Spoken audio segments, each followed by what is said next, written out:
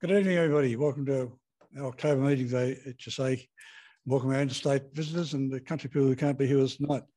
Remember, it's always good to come along and have our physical meeting as well.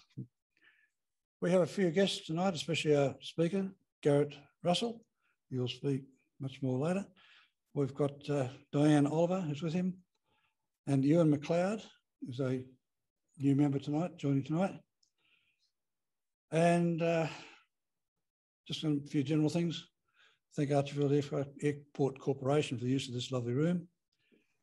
And I'm going to mention about the Caboolture Aero Club's Open Hangars Day in a couple of weeks' time, Saturday the 13th of November. The aim of highlighting historic aircraft owned by the Caboolture Aero Club members, the many vintage and veteran aircraft which call Caboolture home. It's only open to Caboolture Aero Club members and their guests and possibly fly-ins from other aero clubs. They'll have a sausage sizzle and it will be planned as a low-key social day for members, guests and their families. The Aero Club have agreed for us to have a small AHSAQ display at the clubhouse there, where we can make ourselves known to potential members and sell some books, magazines, etc. AHSAQ members can come as guests of the club, the Caboolture Club. So far, several members have volunteered to look after our display and several more would be welcome. What's in it for you? Well, our members can take this chance to see up close and personal and admire the many and varied aircraft that are based at Caboolture. We have several members of AHSAQ who are also members of Caboolture Aero Club. Ian McDonald, Prue Mason, Ray Villan, and myself. Do we have any other members of AHSA who are members? I'm not quite sure. Anyway, we also have Garrett Russell, who's here, our speaker tonight, is a member of that club. Anyway, see me or email me if you'd like to attend the Caboolture Aero Club on Saturday, 13th of November. Our next meeting, Friday, 26th of November, Ross Parker, owner pilot of Wirraway A2695 VHMPW, will be talking on the Wirraway, an Aussie icon. Ross's Wirraway is one of the many aircraft to see up there at Caboolture. Tonight, as well as having members and guests participating here, we're Zooming so that our AHSA colleagues in the country and in state can join us. Tonight, though, Garrett Russell, a very experienced Gliding Federation of Australia instructor, who will be giving us a short history of gliding from a perspective of one vintage air pilot. Ladies and gentlemen, please welcome our guest speaker. And good evening to everyone here, and Dave Goldsmith, who I know is coming in on the Zoom. I owe a thanks to Dave for some of the photos here, and I may as well get rid of that early. I was going to say it at the end, but Dave and the museum at Bacchus Marsh, people at Caboolture, particularly Kevin Rodder, who's one of our members who has done a lot of archival work, and members of a Facebook group dedicated to the Edmund Schneider gliders in Australia. Thanks to all of those for some of the photos, the better photos maybe, and the worst photos of my own that you'll see here. So I've come here to talk to an audience who I wasn't sure how much you know about gliding. Let's assume you don't know anything, and then we'll be on an even keel to talk about gliding in Australia, particularly Queensland. And it is, that's good. No, that's fine. It's a fairly old story. Well, for a start, why did I choose that as my intro? Oh, excellent image to talk about gliding. All the pilots know. Gliding in progress. Gliding in progress, yeah, that's the dumbbell sign. If you see that at an airfield, gliding is in progress. And gliding has been in progress in Australia for 112 years, month after next. I'll just make sure I've got that. There it is, Stanwell Park, December 1909, and George Taylor, with a glider he'd designed himself, had a team of people there in the breeze. I believe he was at something like 16 feet, and he called for his crew to untether him. And that was the first heavier than air flight in Australia. So flight of any kind. So gliding is the origin of heavier than air flight in Australia. And just to put some cream on the cake, his wife Florence flew it that same day. So first female pilot as well. First female pilot in Australia happens to be a glider pilot. Sorry, 1909. Yeah. And Queensland wasn't too far behind. I'll just go, that is a reproduction of replica of the Taylor glider, which is in the gliding museum at Bacchus Marsh. Well worth going to see. There were 3 of these that were built on commission from the Gliding Federation in 2009 to celebrate the anniversary of that signal event. And Lawrence Hargroves was involved, as you can see, with some detail in the tail, the box kite. And the interesting thing is, I only discovered today in some reading that this glider, which is the first thing that flew in Australia, there had been people flying in Europe earlier in gliders, but this is about 10 years ahead in design terms of those. This is more similar to what came up in Europe 10 years later. And Queensland followed fairly quickly. It was December 1910, that a chap named Tom McLeod, he launched a glider just down the road here at 17 Mile Rocks. And I do know that there was, in 1912, a St. Lucia gliding club, which they must have flown gliders somewhat like this. The story I'm going to tell you is from here in the first place, the first part, the development of gliding that went from this start, which is fairly rickety, as you can see, to also in the museum, 50 years later, 1957, that's a German glider called the Phoenix. It's famous because it is the first fiberglass fuselage aircraft in the world commercially produced. And 1957, it came on the market. 1951 was when design development began on that project. So it's 70 years old now. And I think that's a pretty extraordinary story that in really 40 years, to go from that to that. How did it start? Where did it start? Oh, it even got a stamp. Sorry, I forgot about that. That's where it started. That's the Palace of Versailles. And it actually started here in the Hall of Mirrors, because that's where the Treaty of Versailles was signed. And the Treaty of Versailles, among many other things, restricted Germany to heavily on powered aircraft. Germany was, I believe it's the direct one, was no single engine powered aircraft. So from 1919, if you were a young air-minded person in Germany, that was it. That's your lot, mate, which was the same as everyone else had by those days. That's primary gliders that were typically, that's a bungee launch, as you can see. If you can see the 2 lines coming from the bow, where they've got a couple of football teams pulling him down a slope, and the flying is restricted to something that's measured in seconds more than hours, and feet more than hundreds of feet on the slope. Slope soaring was about as good as it got.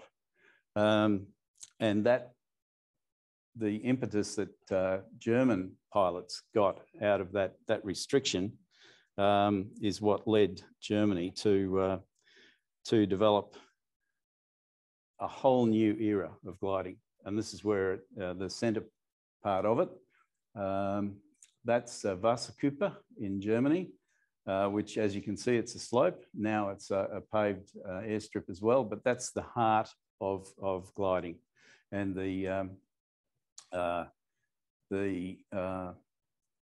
museum, I'll show you some photos in a minute, is the soul. It's like Hawaii for surfing, and I'm happy to say I've flown there. The museum is an amazing thing that documents the growth that happened in a very, very short time. By very short time, on those slopes in 1920, they held the first German national gliding competition. The winner set 2 records: duration, 2 minutes; distance, 2 kilometres. That's 1920.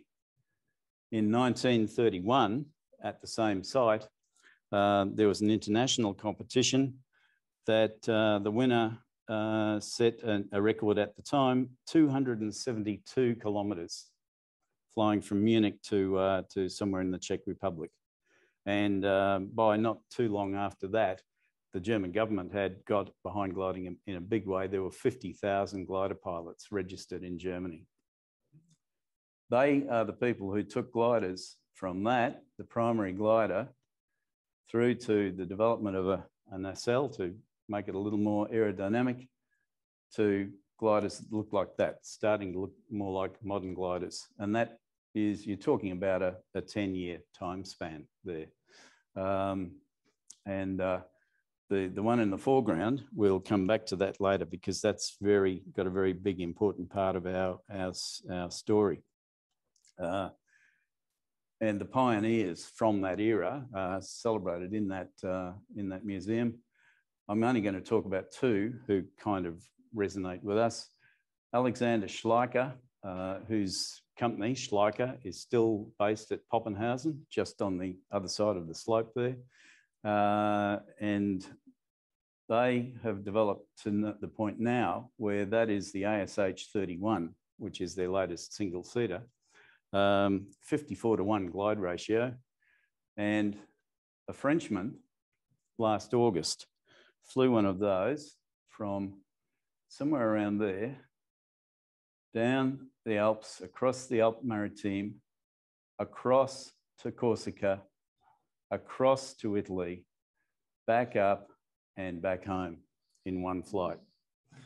I don't know the distance. They were just crowing about that flight, and the significant part, as you could imagine, is the over water. Yeah. Not once, but twice. Quite an achievement. So again, 70 years on from the first fiberglass glider, we've got to that. Second one, who worked closely with Schleicher, Edmund Schneider. We'll talk about him a lot. He came from a place called Grunau. He had a factory.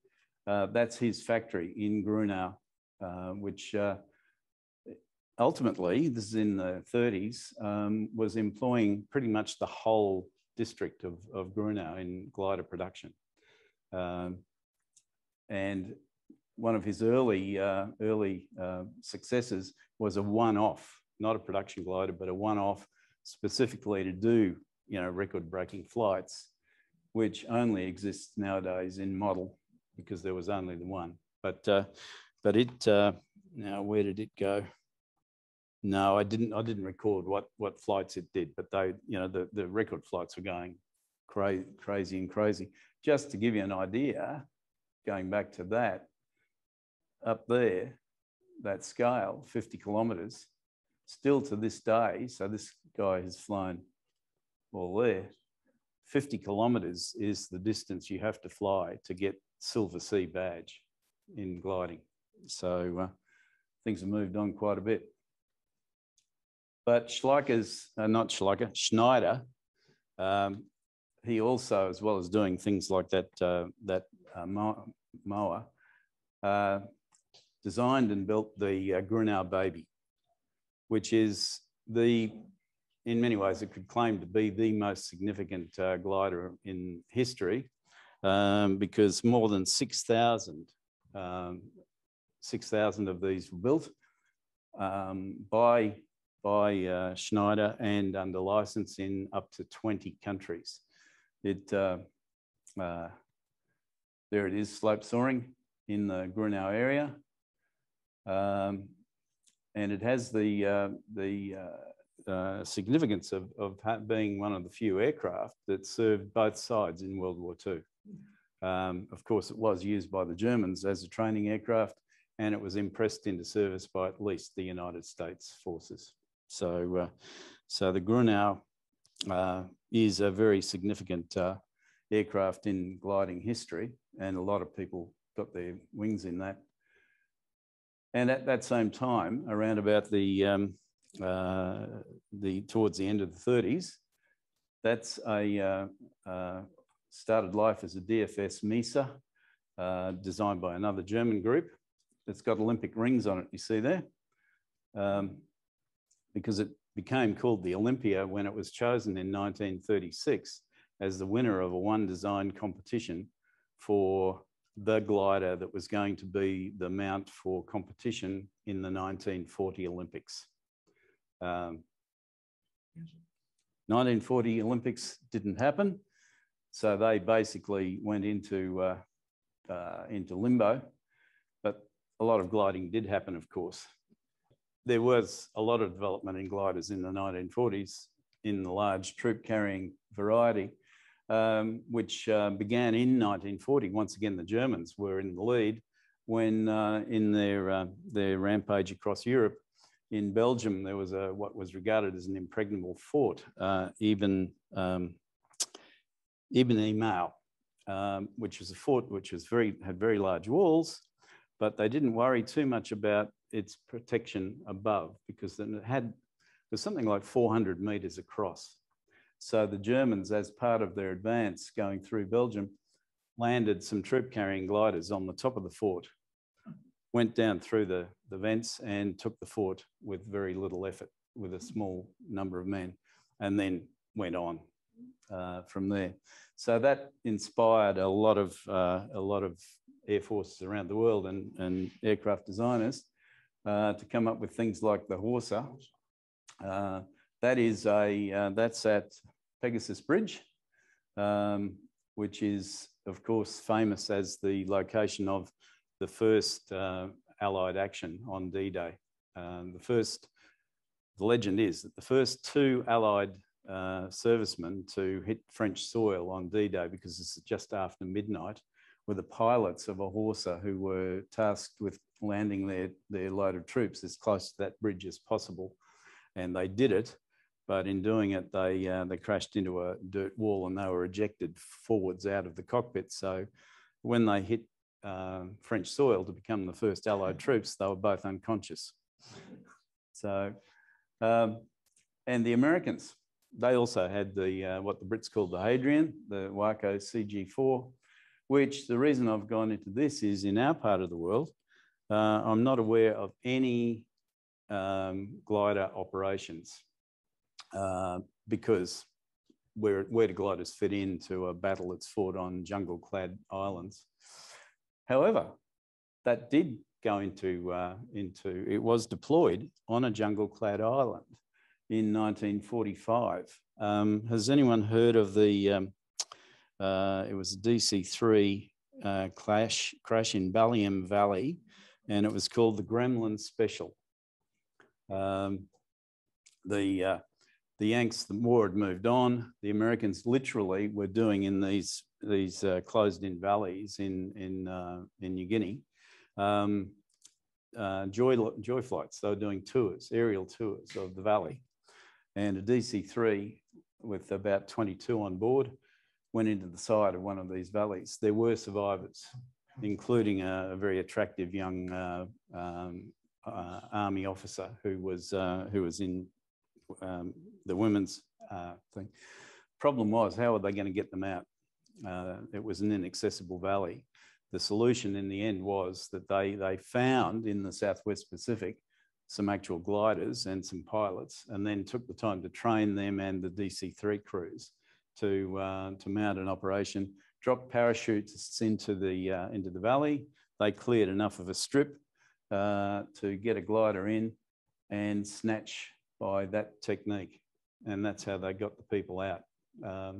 And this is where we go into, I said some things intersect with me. I have a very slight personal connection with that because there was a journalist who parachuted in with his camera to document that snatch.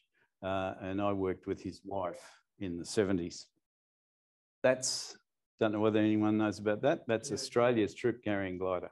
The de Havilland Australia, what they call it, the G2. So it's fascinating to think that if the Yanks hadn't been able to find any of their Wacos in Southwest Pacific, that may have actually been deployed, but it didn't happen. Okay. End of war. That's the beginning of what I consider to be a golden era. We've just been through call it a golden era of growth in gliding, mainly out of Germany. But in Australia and elsewhere, we had thousands of young men coming home. They've been trained, they've got some training, they've got a taste for flying, they want to continue flying. And again, just a personal thing, I've got to put in 75 Squadron at Milne Bay because I have a very slight personal connection with that as well, which I won't go into now. They were coming home in their droves and they wanted to go flying. So gliding was a good, affordable and accessible option. And the gliding clubs that were around Australia were just these little grassroots operations built around that sort of ridge soaring. You know, it was the primary gliders. There was huge scope for things to grow, but you had to get these people organised. There was another reason to be organised, and that was that gliding by its nature radar had only just been invented, but it had gone under the radar all its life up until then because they were flying low. You know, it wasn't too much, but government was starting to get interested. And it wasn't just the young men who wanted to fly, it was the young women as well. There was this large number of people who wanted to get in the air. They wanted to fly without Big Brother breathing over their shoulders. So if they wanted to go and ridge soar, that's on the north shore of Noosa, I believe, and land in the surf, they could. So all these little disparate grassroots gliding clubs from all over Australia got together and formed in 1949 the Gliding Federation of Australia, which was set up to run gliding as much as they could. And it saw enormous growth, of course, in that time. There was a big need for gliders. The Gliding Federation was answering that, and they were acutely aware that that you needed someone to design the gliders. There wasn't a lot on offer. That's a state-of-the-art British trainer of the time. That also is one. They're both Slingsby's, T21, T31. And some of the nascent gliding clubs that were in the GFA were even designing their own. That's a unique Australian designed and built glider called the Zephyrus. Only one exists. It was designed and built by members of Beaufort Gliding Club, again at Bacchus Marsh. I found it very interesting because getting in the instructor's seat is like getting into the back of a New York cab. Yeah. So the most inspired thing that I think the GFA did in its early years, and the first president was Jack Eagleton, he and others, they had competition. There was competition from Canada for what they wanted to do. They got onto Edmund Schneider in Germany. He was available. They knew that, and the Canadians knew that, because by 1945, Grunau, where his factory was on the wrong side of the Iron Curtain. Edmund and particularly his son Harry, they were displaced people. They had nowhere to go. They were actually building boats on the shores of Lake Constance between Germany and Switzerland. He was still had his head in the air, and that's Edmund at that time, and Harry, looking like a younger Edmund. Jack Eagleton, I believe, was the one who sponsored them. They approached them to migrate to Australia and would give them support, and they were sponsored and came out to Australia, to Melbourne in the first place. And then a guy named John Witherspoon in Adelaide wanted a glider built. He provided them with some factory space where they could go over to Archerfield to establish a glider operation. And among the things that Edmund did in those years was that's the Grunow baby that was pre-war. He designed the 3, 4, and 5 versions of that, which were they had closed-in canopies. They were improvements of that.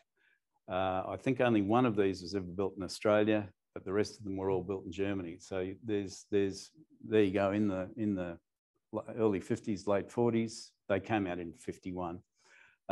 We had the Germans building a glider that we could say was designed in Australia. He also designed the ES-49, a 2-seat trainer, which was built by Schleicher in Germany. And he had designed that while he was still in Germany. And the aircraft that he built for John Witherspoon was his first all-Australian glider. That was the 49B. It's essential. It's quite a different redesign of the ES-49. And that's what kicked off the Schneider era in Australia. The 49 was also sold as a kit or plans and built by clubs, and it was called not the Kangaroo but the Wallaby. And there were about 8 Wallabies built, I believe.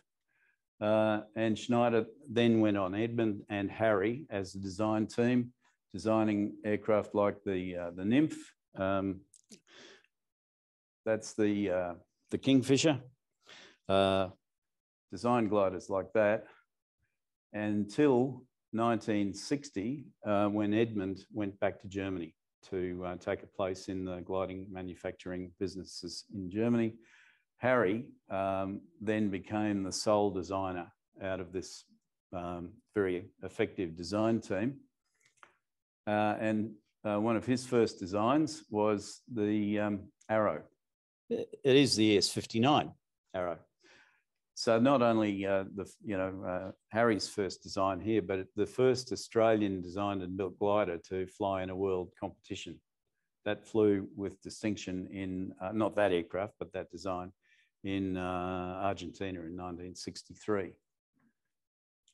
At the same time, or around about the same time, they built in Australia under license from Schleicher the KA6.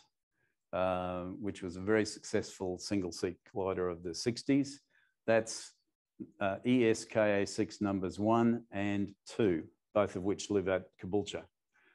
ES-GRS is the one I have, and Kevin Rodder is the owner of GRV number 2. Differences between the license-built Australian one and the German ones, you see that? The pitot is in a solid tube, which makes a very nice lifting handle. And similarly, down here on the fuselage, just barely on either side, a couple of solid metal lifting handles that I can tell you, having manhandled one of these and one of the German ones around the field, is very, very practical. There's another view of it, and this is really, it's just me being indulgent. That's a way of getting my my Chiltern Olympia, which is, we talked about the Olympia before. We also have one of the 2 Chiltern Olympias in Australia at Caboolture. But we're getting to the most significant Schneider glider of all. Absolutely. The ES-52 Kookaburra, short wing Kookaburra, 2-seat side-by-side trainer. That's an example that's in Alice Springs Air Museum. An immensely important and significant design, because it was designed by Edmund and Harry in consultation, close consultation with GFA. So they were getting feedback on what the clubs out there wanted, and they were incorporating that into their designs. They built something like 44 Kookaburras, and they could take a bit of punishment, like no, just one field short of the airfield, I think.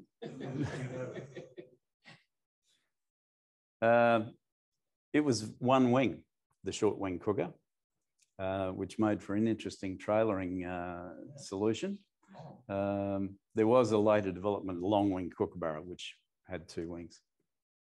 And there's Harry.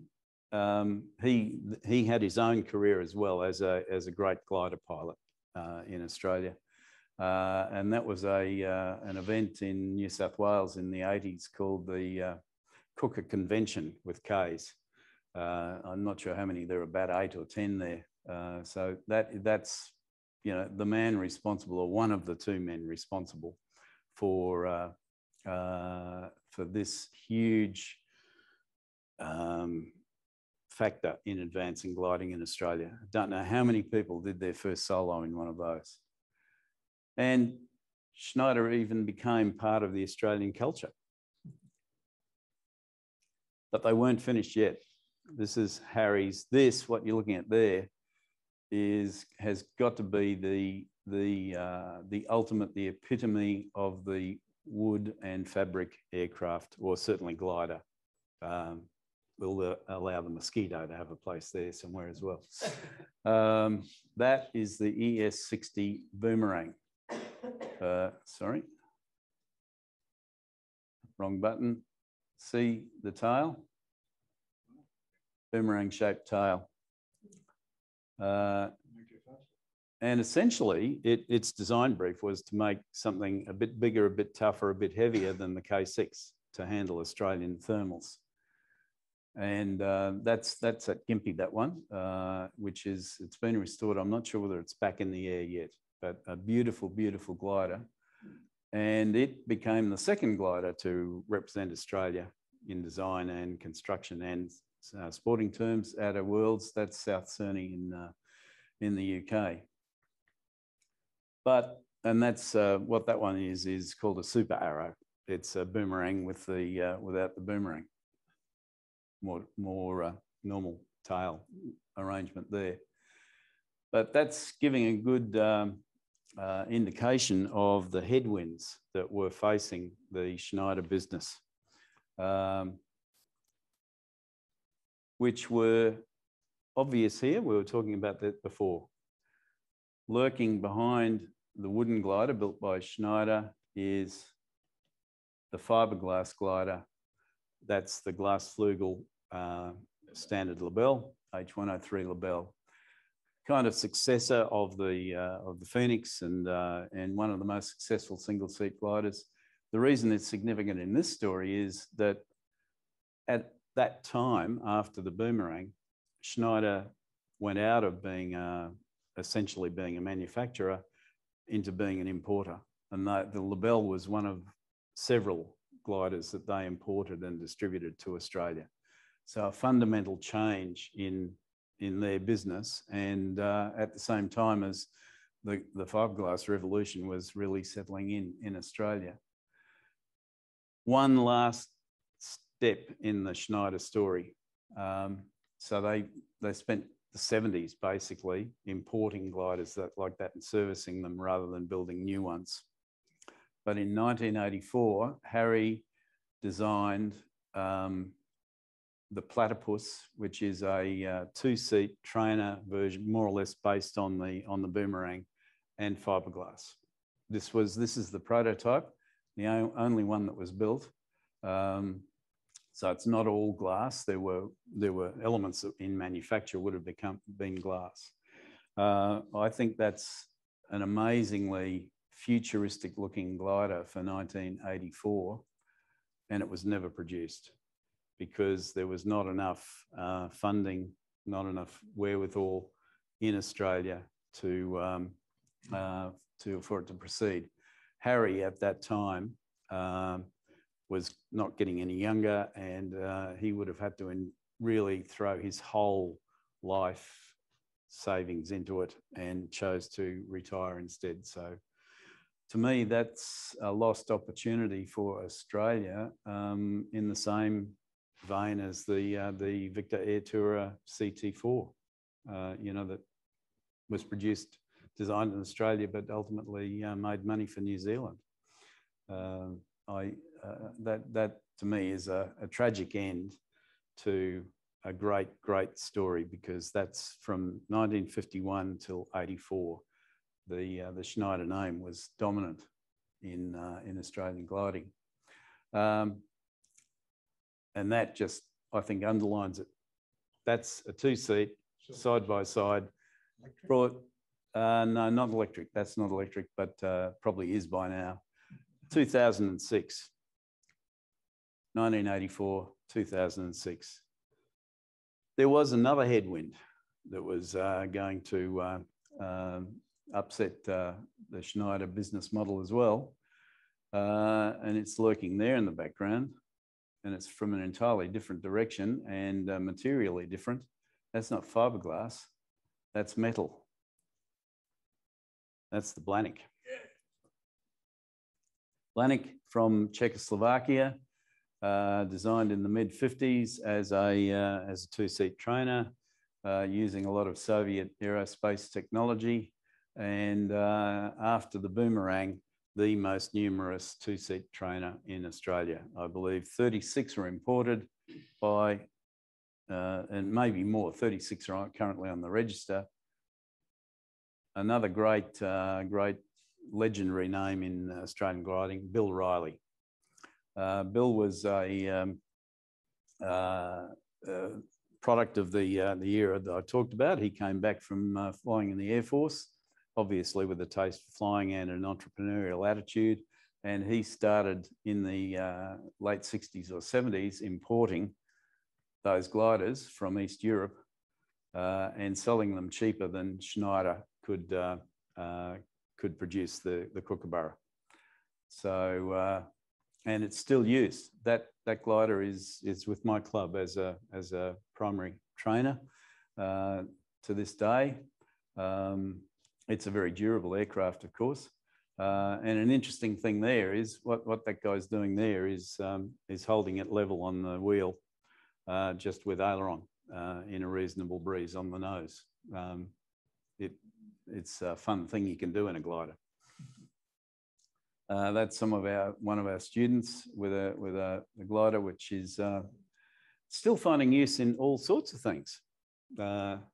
That's the Blaniks with an X, B-L-A-N-I-X, Red Bull team, yeah, in Austria.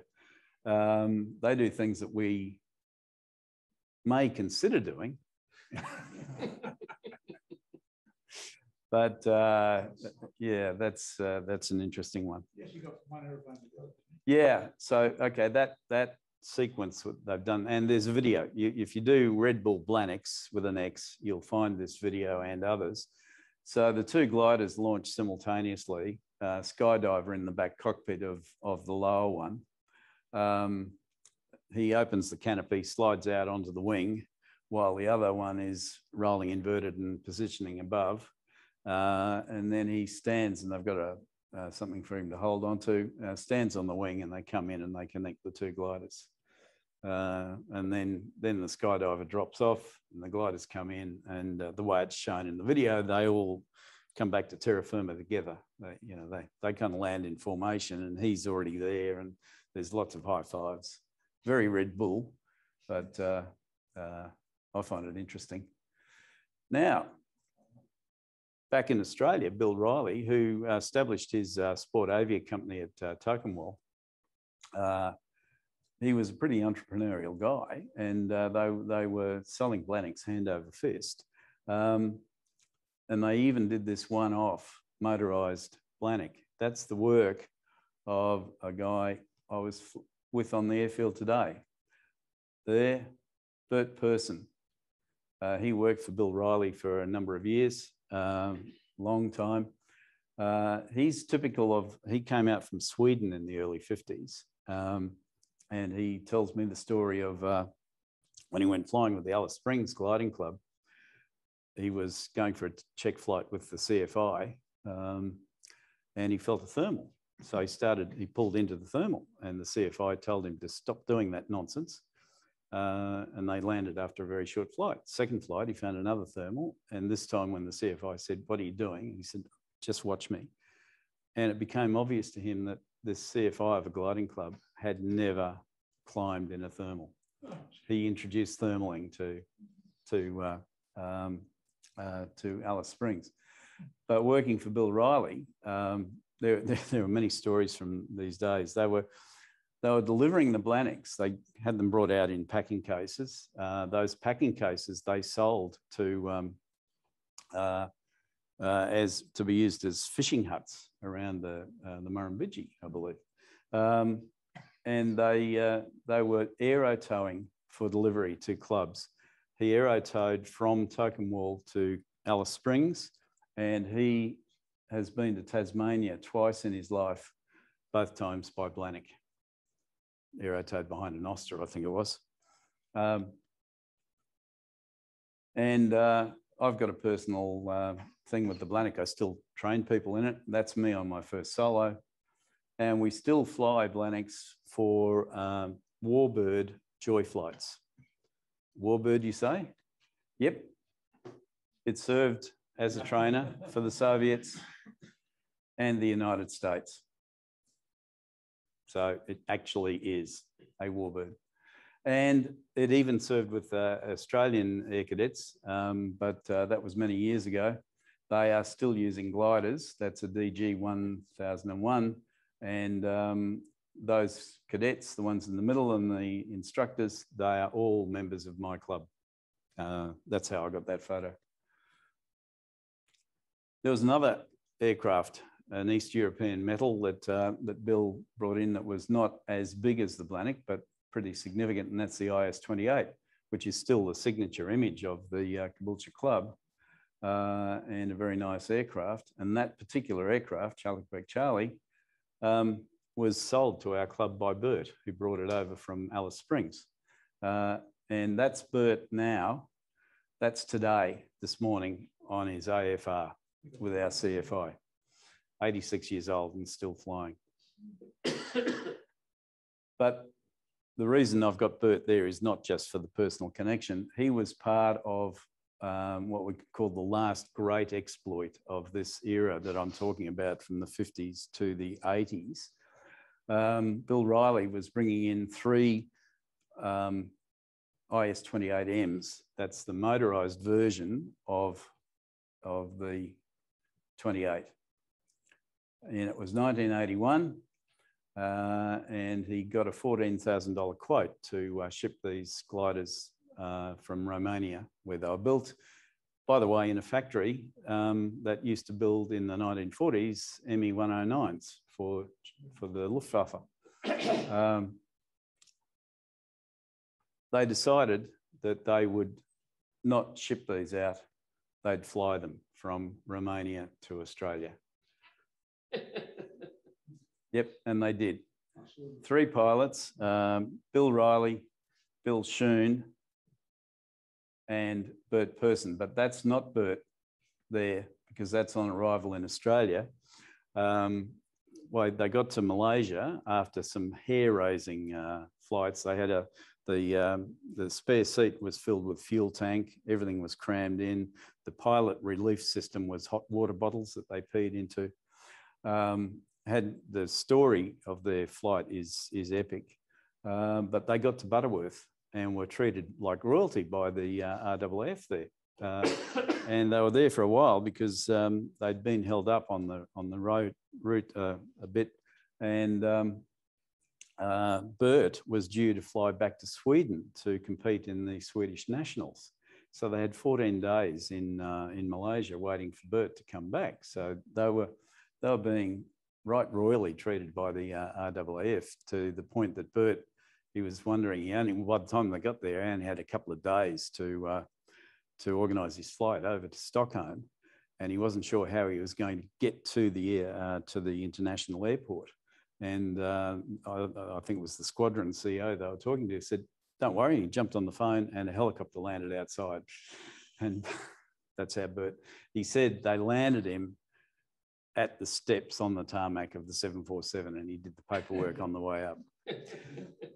But where this guy comes in is they couldn't wait any longer for Bert to get back. They had visas and permits expiring, so they had to fly them on. And that's Bill Barrett, who was a leading aircraftman at Butterworth and a GFA instructor. So, Those three in Springs. oh, okay. Yeah. Was that 1980 or something? 81. 81. Yeah, they do mention going to Alice on the way to Toke and then ultimately to Melbourne. Hmm? They took a lot of runway to take. Oh, yeah. Yeah, they would have been full too. Yeah. So that, I think that that and the platypus to me are like the end of a great golden era in Australian gliding, where yes, there was adventure. There's still adventures, but they're a little bit more tame than that now. Okay, and there's a reason I chose this slide to go into the last part of my talk, which is about how gliding differs from other forms of flying. But bird has a connection with that. That's at Caboolture, actually. That's a Blanick wing, of course. And that was, that in itself is a significant aircraft. The Gypsy Moth, yeah, which belongs, it'll be out on that display for sure. Because in the 1930s, it set a new record for England-Australia flight, broke Hinkler's record. And Bert is the man responsible for a large part of the final restoration of that aircraft. So things come around together from time to time. Okay, so how is gliding different from other forms of aviation? Well, as we established early on, you need an awful lot of people to get one glider pilot in the air. So right from the beginning, it's been a much more social form of flying than just going out to the hangar, opening and pushing the aircraft out. So the Americans tried other ways of, but I don't think that lasted. So from bungee, winch was the next development and you still need a lot of people. When you think about all this, there's someone sitting in the cockpit to take off. You need someone to run the wing, someone to run the winch, someone to communicate between them. Yeah, and that's a winch if no one's ever seen it. Simply a drum and a big engine. In those days, it was fencing wire running from one end of the airfield to the other, and the glider kiting against the winch at a fairly high rate of climb. 1,500 to 2,000 feet is probably a reasonable range to expect for a release off winch. Whatever it is, you get there in about 45 seconds from standing start, which is a buzz. If no one's done it, I know you guys have, but. And if you thought winches looked fairly primitive back in the day, they still do. That's actually at Bond Springs. The main difference is now, instead of wire, it's dynon rope. But still, not just in Australia, but all around the world, aerotow is by far the most common form of getting a glider in the air, and it's physical. That's Jenny Goldsmith there, and I think that's Dave in the K6. And for the benefit of people who may not have seen a gliding launch, that's not just for balance. That's a signalling device that's got a flag for the tug pilot to take up slack and full power. Goes back to the days before radio, but it's still handy to not clog up radio to do that. So it follows that we get used to flying fairly closely with other aircraft right from the start as a student. Again, an aerotow, it's not quite as exciting as a winch launch, but it is, think about it, it's formation flying and it's a tail chase. So the glider pilot is basically doing what these display pilots are doing in their warbirds at air shows, all the way up to the point of release. And even then, you still feel like you're in a dogfight. And dual towing. That's something that is not very often used, mainly, and in that case, it's to ferry gliders from one point to another. Again, you need a huge team of people to get dual tow going. And what gets really interesting about that is that there's a much higher level of concentration demanded on all three pilots, especially when you're going over tiger country, which is, if you're ferrying, that's one of the few occasions when you can expect to be behind a glider tug and potentially somewhere which would not be comfortable. And typically the East Europeans have taken this, aero towing, multiple towing to extremes. I think they've set a world record with 9 or 10 gliders behind one aircraft. Again, you can see that on YouTube. What are they towing with? Yep. The reason for the AN2 there is that there is a story from the land of the 80s, the fall of the Soviet Empire. The Swedes had an international competition and they had entries on paper from some of the Baltic states, but they weren't sure whether they'd get there because, you know, money and bureaucracy, they were serious impediments. So they had these guys registered, but they hadn't turned up yet, and they thought they weren't going to, until on the eve of the competition, the Swedish Air Force was scrambled to intercept a close formation of 4 coming across the sea towards them from the east. It was one of these towing 3 gliders. And the pilot had failed to mention in his flight plan that he'd have something behind him. And I believe the second part of that story was the AN2 was a good choice because they didn't have currency, they didn't have hard currency, but they landed with that thing loaded to the plimsoll with black market caviar and vodka, and may have even made a profit on the comp. The other way of getting up in the air is to, you know, to put a motor in and motorise the glider. That one is a K14, which is the motorised version of the K6. And it has a little 2-stroke, I believe it actually started life as a chainsaw motor, German. And on the panel, there is the wooden handle. Yeah, start it like a Victor.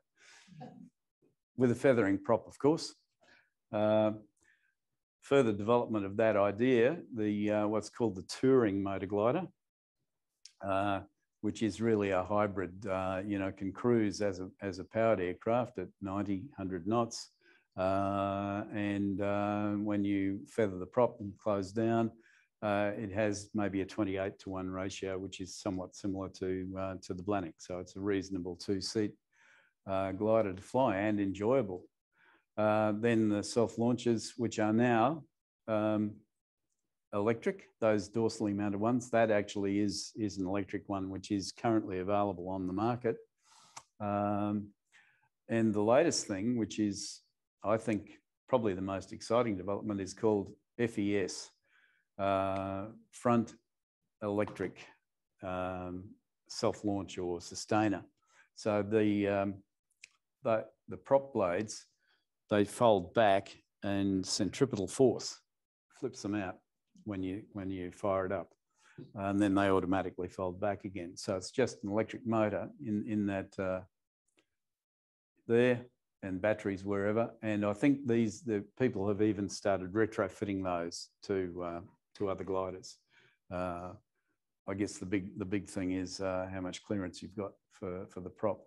But things like that and solar are probably the future of gliding, and maybe ultimately that may make gliding less social.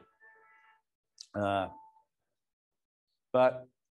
where we are at the moment is we're still towing gliders around airfields, retrieving them with cars, putting the dollies on.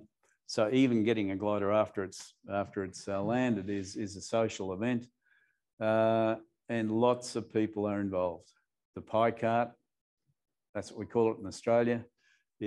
Around the world, the mobile flight base is the mark of a gliding operation, where, you know, the flights are maintained, the day is run. And it's a social centre in itself, because gliding is a day. You don't go out for an hour. You go for a day or a half day, which is a big advantage for people like this who are all enjoying each other's company. A disadvantage for people like that who are young and don't have a lot of time. It's the social side of gliding is also its Achilles heel, which is where I'm maybe seeing a future in the FES. But it's still getting people, because it's interesting. That's at my club. Of all the people there, you can see that mostly they're older, but even the older ones, there are only 2 there who are long-term, i.e. more than 20 years in the club. Some of the older ones here are 1 to 5 years. So we are still getting people coming into gliding. And it's not just on tow. We fly in close company with other aircraft. You get used to it. I like that. That's another pilot feel. And it's not just aircraft. Because we don't make noise, we attract birds. That's one of my favourite times. That's at Caboolture.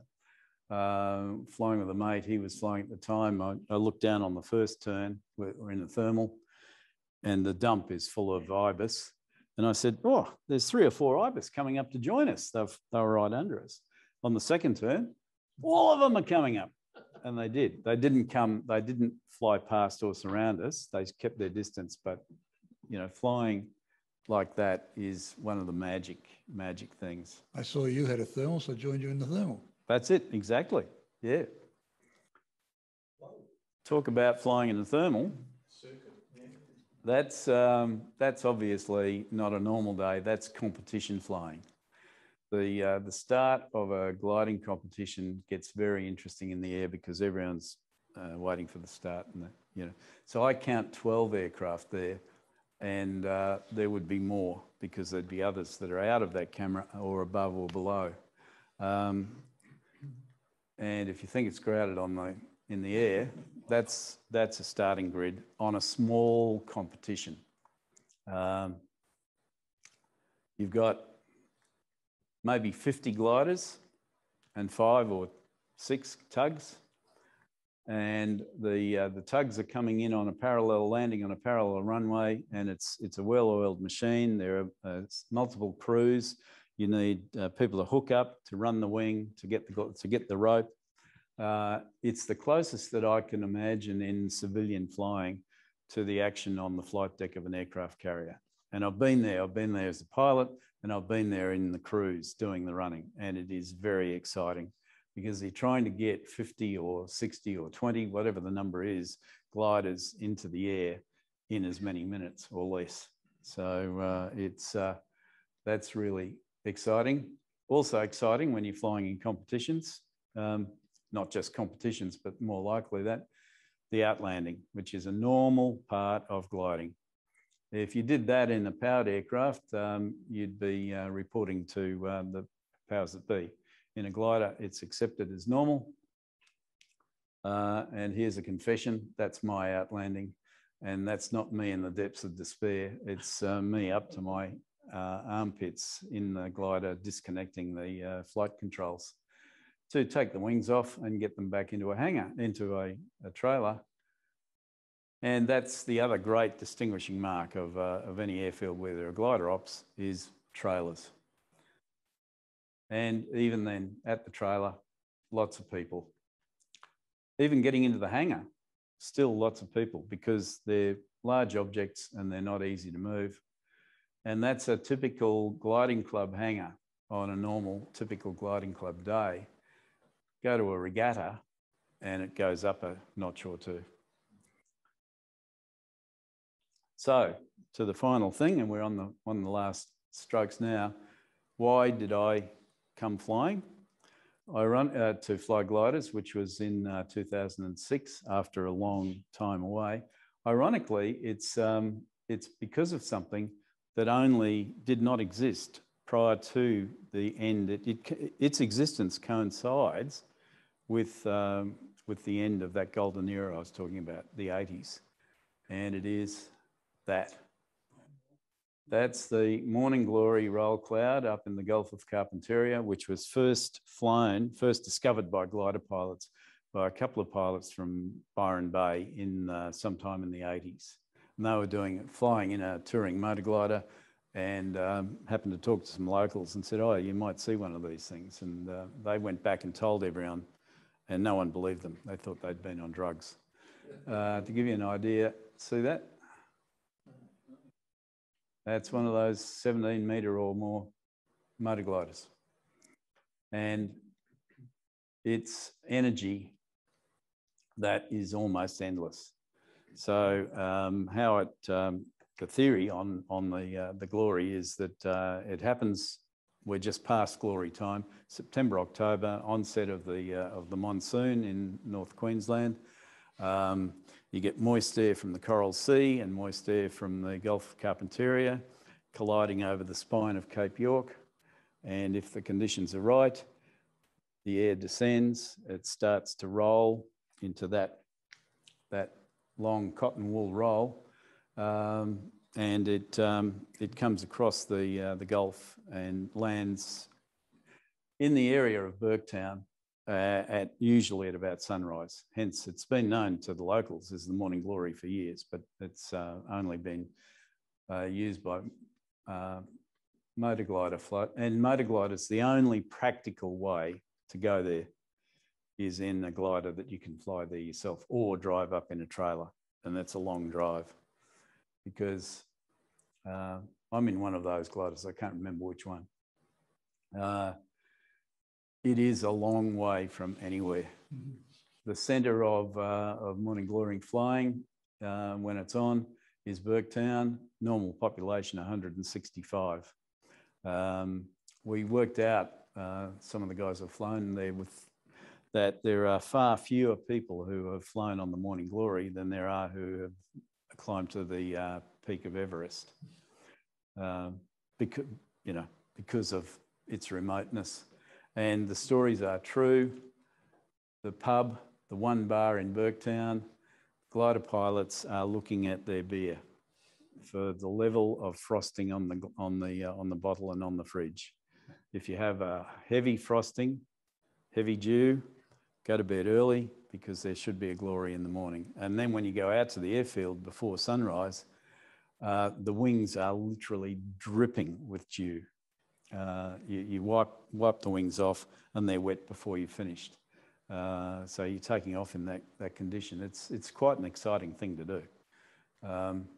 And there is an indication of the energy that's just being sucked up and rolled over. Last day I flew on the Glory, which was some years ago.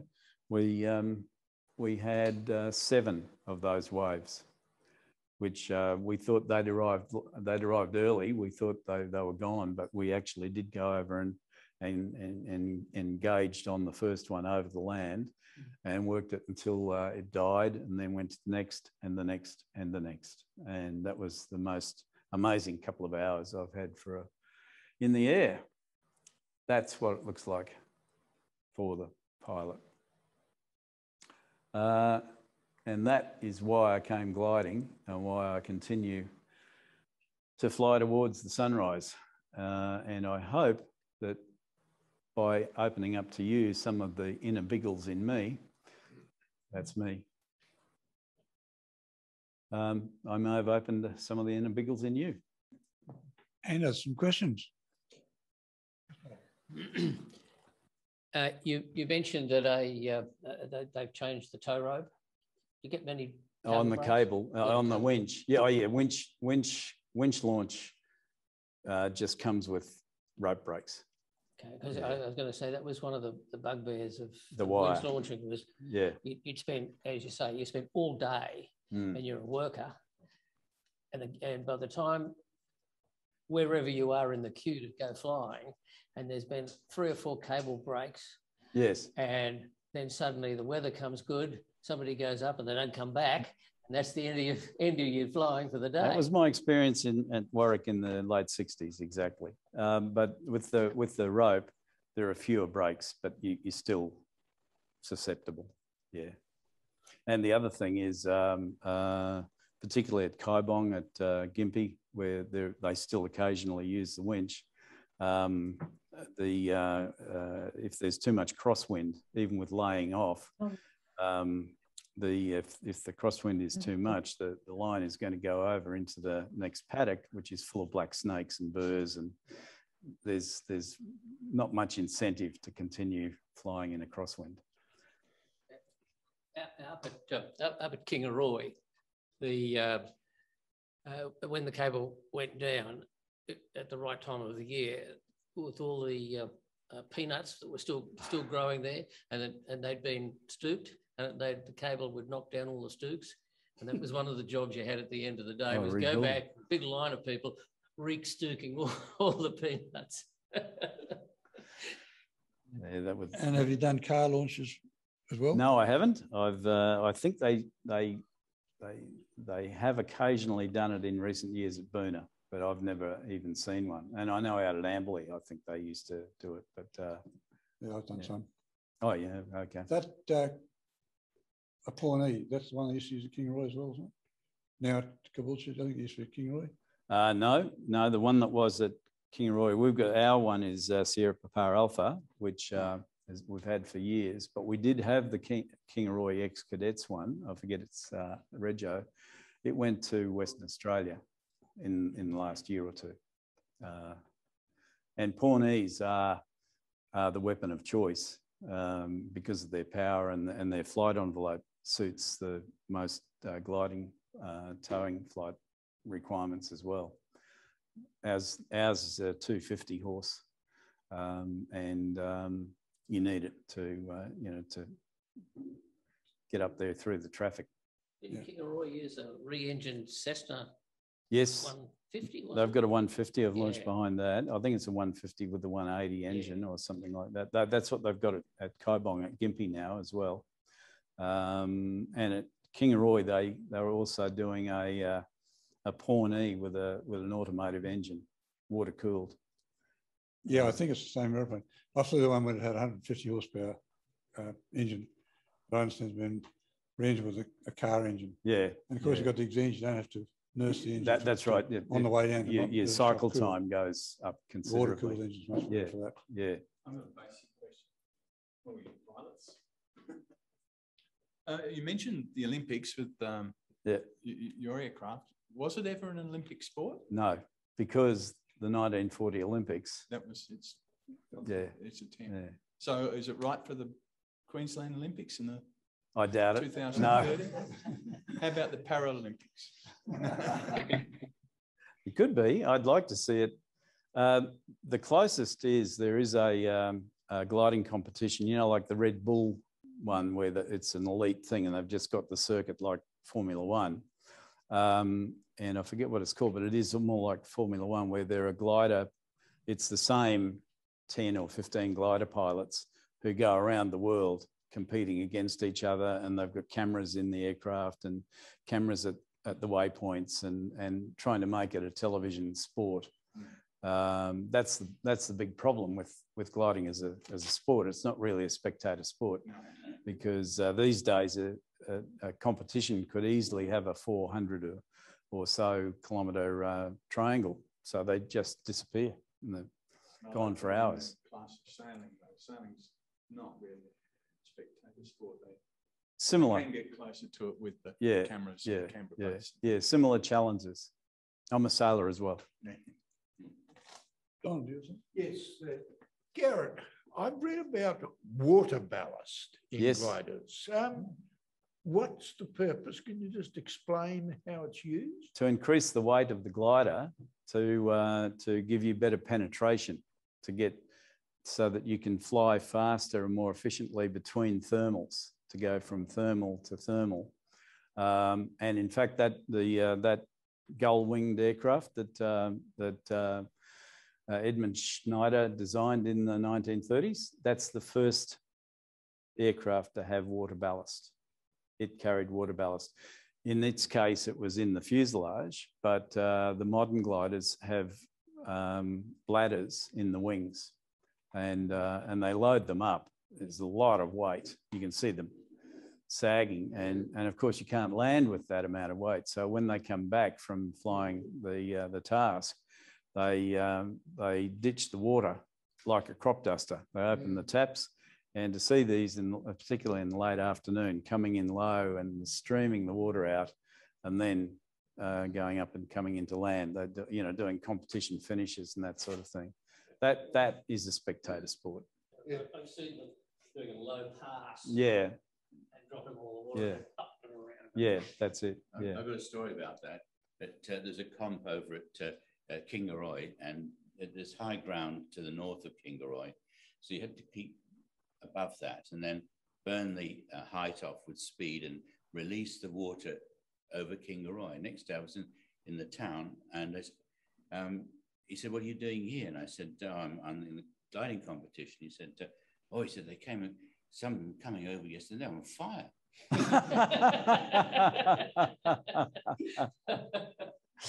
Yes, it's the best left drag ratio, and the heavier you are, the faster you go on the optimum lift drag ratio. And say you're going to get between one thermal to another, you got the penetration to get over there, not taking so much time and not losing as much altitude overall. Yeah. Well, for example, that little K6, which is a beautiful little aeroplane to fly, but the joke among the Tupperware pilots, Tupperware is what we call the plastic gliders, is K6 downwind is not an option because they don't have penetration, and they don't have the capacity to add water. So, one more question while you're being recorded. I'm from Raf Ambley Aviation Heritage Centre, and I know nothing about the aircraft other than my question. We have a Blanik donated to us from somewhere up on the Downs. I don't know anything about it, but do you know anything about it? Not specifically, but it's probably from Darling Downs Soaring, DDSC Soaring Club. Yeah. There may have been in the past other clubs up there. Could have been from Kingaroy, but there are. I think it had some time in its past at Ambley, based at Ambley. Oh yeah, well they did have flying at Ambley. Yeah. So there were thousands of Blaniks built. I don't know whether I told you the figure. I think it's something like over 2,000 around the world. And the Blanik suffered some years ago, a couple of guys doing aerobatics in an old Blanik in Austria, parted company with their wings. And that led to the grounding of Blaniks and ADs that came out there where it was metal fatigue, aircraft were getting old, and you could not fly a Blanik unless it had been suitably modified. In Australia, that had been recognised as a problem as far back as the 80s, and a guy in Toowoomba, Dafford Llewellyn, developed a mod called the Llewellyn mod. And not very many gliders had that mod applied because the clubs at the time didn't see it as economically viable. The Blaniks that we still fly, they're both with the Llewellyn modification, and they are no longer the standard one is the L13, LET L13 Blanik. These are now the L13A1. So it's actually a type variant. And I don't know what like the Blanik guys in Austria, what they've done, but they'd have to have some modification to satisfy EASA. This one is not flying. Yeah, that's why a lot of Blaniks were donated. There's an Air Force Museum in Western Australia, which we were in a couple of years ago, and I think there's a Blanik just sitting there, and it's the most beautifully preserved Blanik I've seen, and I was asked, and they didn't know anything about it. I said, "Oh, well, I'm quite happy to take it as long as I don't have to polish it." Is it? Yeah. Had enough of that. Mm. Yeah. There's an interesting story on that same front with the IS-28, that other aircraft. When that was built in Romania, the airworthiness certificate, the certification, gave that aircraft a life in years, not hours, not flying time, years, 35 years, regardless of use or non-use. And so there came a time a few years ago where they were disappearing out of service because they'd run out of time. Someone in Europe came up with not a modification, it didn't require modification, but they came up with a formula of paperwork and you can pay them the fee. And we did that with that glider, the one we have. So was that because they calculated that the fiberglass would deteriorate over a certain time? I don't know. Because the company then went out of business, and don't really know what it was. But fiberglass, that's an interesting thing. That fiberglass definitely not just killed wood, but it killed metal. I did have some slides I was going to show you earlier of from a vintage rally. Russian metal gliders that are just from the 60s, just beautiful, beautiful things. And a friend of mine at Caboolture has one, the only one outside of the US, outside of North America, Schweitzer, which is an American glider company, a bit like, and they were metal. And it's somewhat similar, little single-seater, beautiful little aircraft that was competing in the 1970 comps, I think. And it was not competitive against fiberglass. So that company, Schweitzer, now is it still exists as a brand, but it makes helicopter components, I think, something like that. Well, if there are no more questions, might round it up now. Certainly, it's given me a punt. I better go and do a bit more gliding. Oh, mission accomplished then. That's right. Yeah, I'll hop up to Caboolture again. I haven't glided from Caboolture before. I've glided in other places. But thank you very much. And it's been very interesting. I hope you actually enjoyed it. Thank you.